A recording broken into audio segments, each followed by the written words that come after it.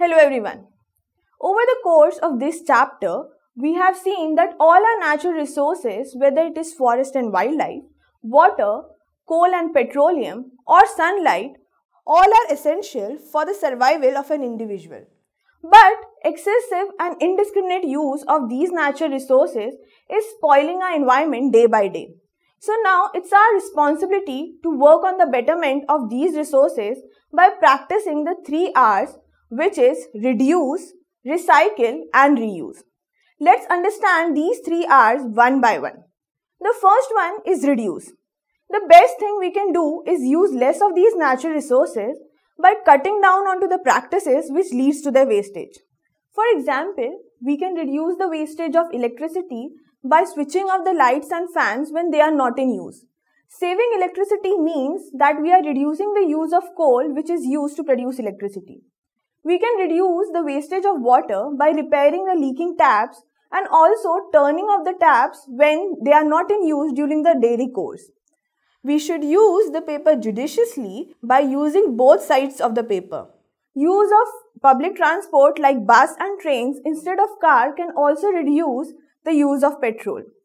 Using bicycles for nearby distance or neighborhood can also reduce the use of petrol. Using of solar cookers for cooking of food can also reduce the use of LPG. Now let's see the second R, which is recycle. It means we should collect the used and discarded items such as plastic, papers, glass and metal objects and send them to their respective industries for making fresh paper, plastics, glass and metal objects. We can practice recycling by separating these items from the waste and giving it to the industries which manufacture the recycled products. The third R is reuse. It means it is the use of already used articles again and again. For example, the plastic container in which food items like tea leaves, pickles or sweets are bought, these can be reused to store some other things of kitchen and household.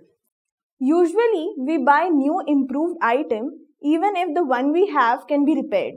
For example, we should try to get our mobile phones repaired when required instead of throwing and getting the new ones. By practicing these 3 rules generously, we can not only save our natural resources, but we can pass these natural resources to our future generations also. So, throughout this chapter, we have seen what are natural resources, their management and their importance in our life. So it is our responsibility to take care of these natural resources and use them wisely. So I would sum up this chapter with the beautiful quote of John Sawhill, which states, "Society is defined not only by what it creates, but what it refuses to destroy."